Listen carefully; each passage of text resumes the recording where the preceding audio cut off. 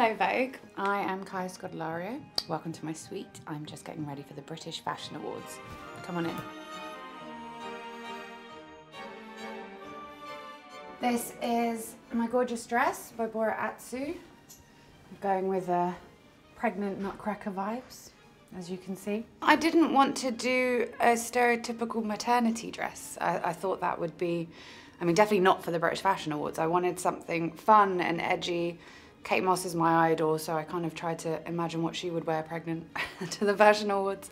We have the dreamiest, sparkliest shoes in the world. My mum had a heart attack when I showed her the shoes I was wearing tonight, but I'm very confident in them and I'm sure I'll be fine. Cut to pictures of me on my arse on the red carpet. So I'm hoping that I don't go into labour, but if I do, it wouldn't be the worst thing in the world to turn up in full glam to the labour ward.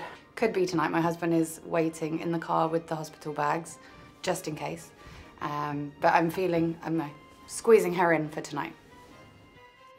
We are at Claridge's Hotel in London, one of my favourite hotels in the world. And we have 2.5 hours to get ready for the British Fashion Awards. This is lovely Gina. She's from Manchester. This is Eamon, he's Scouse. It's a northern team. It's a northern team. And so far, I'm getting my legs greased up because it's very, very cold tonight.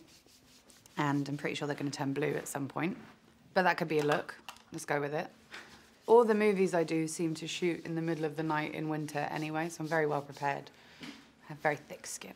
I think I'm excited to see the new talent emerging. I love the British fashion scene, I always have. It's where I came up. I started going to the shows when I was very young, and I've seen incredible stylists and designers sort of build their brands over the years, so it's always kind of magical to get to watch them be celebrated and have a night dedicated to them. I also feel like it's going to be quite fun. There'll be lots of people that I haven't seen for a long time and just have a really fun evening. So the BAFTAs, I think, was the very first one. And we were very, very unprepared because it was before Twitter and Instagram, so we couldn't really gauge how popular the show was. We didn't know how popular it was internationally, especially. And our category was the only one voted for by the public. This is for skins. And so we went very naively. The producers were with us. They were literally like, look, there's no way we're going to win. Just have a nice night, have some champagne, even though you're underage. Which was great because there was no pressure. I was wearing a gorgeous, I believe it was Matthew Williamson dress that was sparkly and silver again. Maybe that's my thing. And when they announced that we'd won, we were so unprepared and terrified that they pushed me to be the one to speak, which was ridiculous because I think I was 16. And it was really lovely. It was the first time that we could gauge how popular Skins was worldwide and how much it meant to a whole generation of people. The British ones are fun. There's more booze, for sure. But I can't drink tonight, so will be my first sober awards show. I was thinking about it the other day. I've had to learn how to ice skate, professionally swim, horse ride, shoot a gun, like a bunch of just random skills that you would never normally learn in life. And that's a really cool part of it, that I've gotten to meet these incredible coaches and they've been very disappointed in me. But yeah, it's really quite cool how many weird little skills and things I know how to do now. But not very well. A lot of it's camera trickery. It's not me.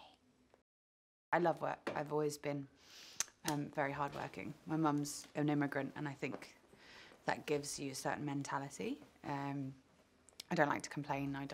I like the hustle. I like pushing myself. I like getting something done. I think it's such a collaborative job, and that's one of the best bits of it, that all these people come together with different skills and they make this bit of art at the end of it, and then they give it to the world and it doesn't belong to them anymore. I think that's quite magical. We're nearly at the end. We've got 30 minutes left to go. Doing the final little bits. And feeling really good. Loving what they've done. It's always fun to get to see it in real life as well. As a kid, I would watch the Met Gala every year, and it was my favourite event because of the clothes and the theatre of it all. But seeing it kind of in person, you can really see the details and the shape and how it moves. Was always fascinated me, so I'm very excited to see what everyone's wearing. Gonna go get my dress on now, and then we will do final touches afterwards. We need to see how it looks with the makeup and the hair, and we can make sure everything is perfect. I'm all dressed and ready, and now for the most important part, beautiful jewels. No big deal. Beautiful. Time to go. We're all ready, we're all dressed, we're jeweled up. Let's go.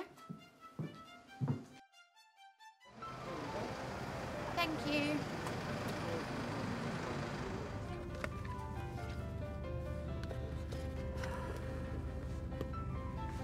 This bit's always scary.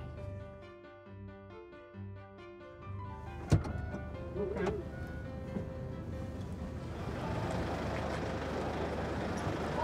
Oh, don't leave me! Eyes to your left! Eyes to your right! Sorry, eyes straight ahead!